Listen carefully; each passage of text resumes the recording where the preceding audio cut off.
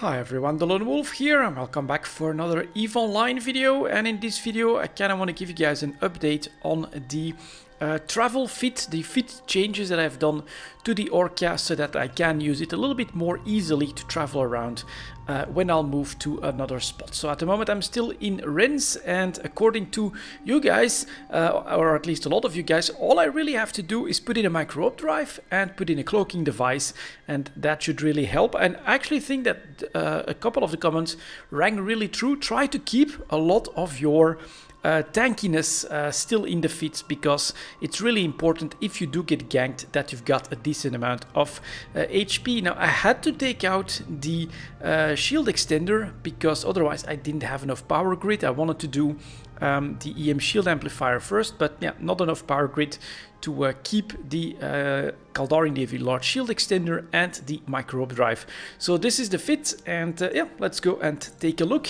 We'll undock and we'll try to use it, to put it through its spaces and see if we can indeed align a little bit more quickly, or no, get into warp a little bit more quickly. So the first thing that I'll do here is we'll just go to a system. A boot button is usually where I go to. Where the hell is that gate? There it is. Press warp, and then you guys told me to do like a one-off. Now I would also activate this, like a one-off burst of the Microwarpdrive. Let's see if this worked.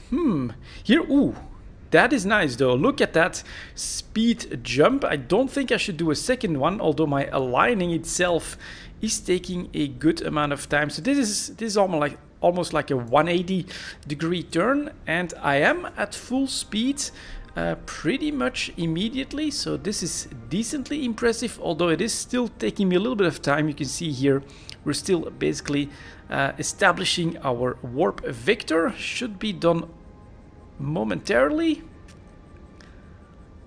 and there we go, we find ourselves in warp. That definitely felt better than the full aligning and try to get to the sun that we did on the previous fit, but I think the real gains should be when I go from this gate to we'll just take another gate on this one, and then we'll make our way back so that we can do another 180 with the testing. The main reason for that is you're generally more aligned towards the center of the system anyway, so you'll have to do a lot less turning in order to go from one gate to the other. And I have this prototype cloaking device. Can't use it while I'm in warp, of course, but I think after taking a gate there should be enough distance, and that can also help keep you safe if you activate that. Now I'm not really sure which I should activate first, so I'm thinking the Microwarpdrive burst is the most important, so we'll do that first, and then I'll try to activate my cloak. So here we go, Orca goes through the gates.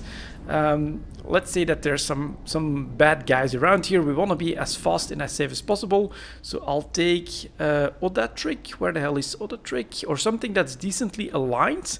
Maybe we'll take the sun is not really decently aligned here. Osegur is out of the way as well, so I'll just do a warp to this one that is decently aligned. So I've click warp 2, then double click on this one, and then activate. Cannot do that while warping. So that was probably the wrong... Oh, and lots of bad caracals coming to the gate. What the hell is happening here? A fleet including quite a few suspects all of a sudden on the gate. But look at that fast warp out. That's pretty good. That is definitely helping. So now I'm going to press stop so that I don't take this gate, and then we'll try another full 180 back towards Rennes and see how that feels. And then on the last warp, what I'll try to do is, I guess, click this one first, but then you guys will have to explain to me in the comments what the cloak plus Microwarpdrive trick is. For the Microwarpdrive, that's pretty damn straightforward, especially when you're decently aligned. You are quite fast with your acceleration thanks to that, and you get into warp a lot more quickly.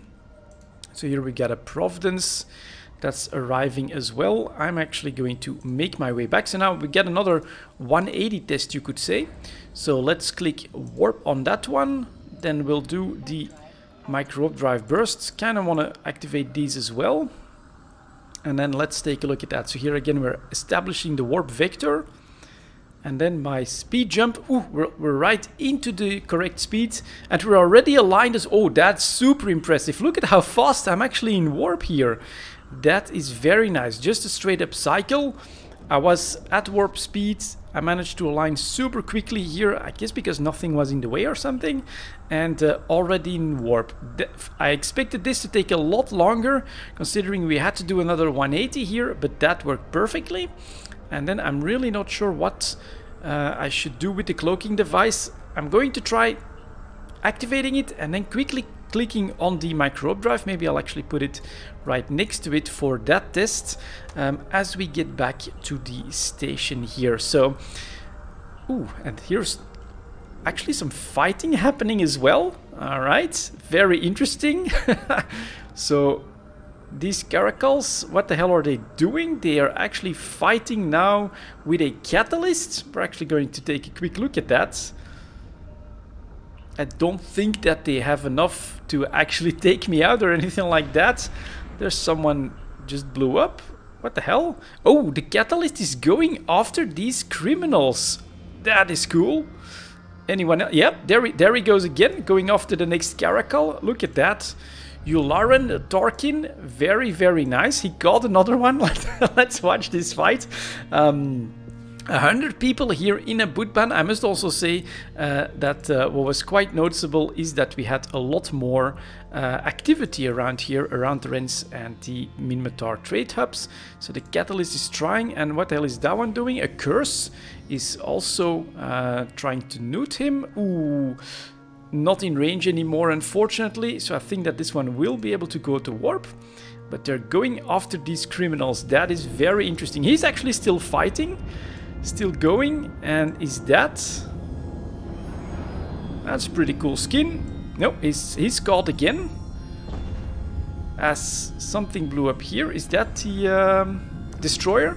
So that was the Galente destroyer, but now he's caught by a curse. He's being engaged as more criminals, including a hurricane and another caracal warp to the gate and actually take the gate right away. What the hell is happening here? Total pandemonium with a gang of criminals. That's actually still fighting against this curse. Kind of wonder if he'll be able to. Normally he should be able to break that tank pretty easily. I'm gonna keep a quick eye on anything else around my Orca, but that's still okay. And so this one is now engaged. An Executor here, warping off after doing some bad stuff. And so now the curse should... Oh! Curse is in armor. And now he's actually caught by the caracal. Let's see if anyone else comes in to try and help him. There's another catalyst coming in at 2000 meters. It's someone else. He takes the gates.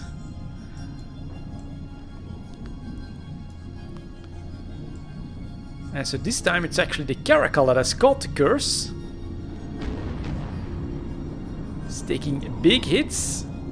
Definitely in armor. Oh my god, this is actually a pretty cool looking fight. And so this is Gandhi Stetil.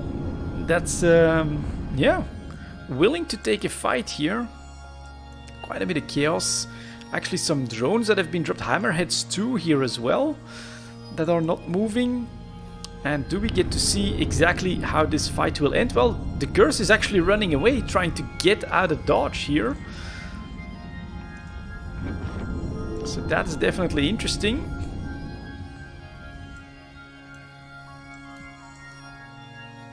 And here comes another caracal. Is he going to engage?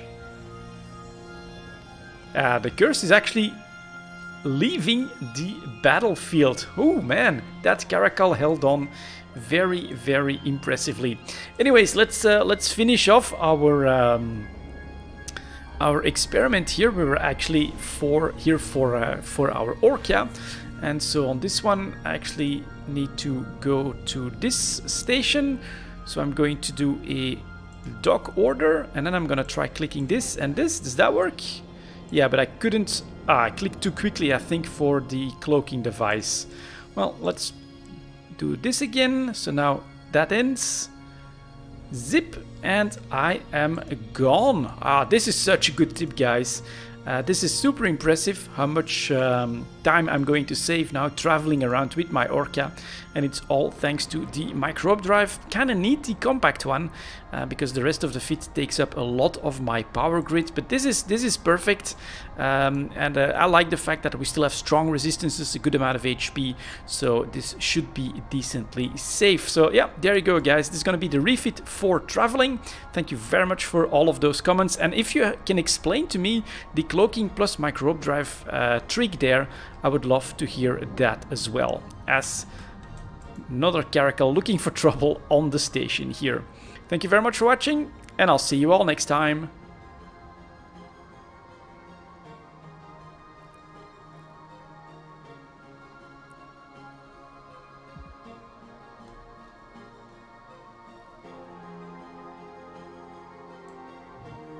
Docking permission required.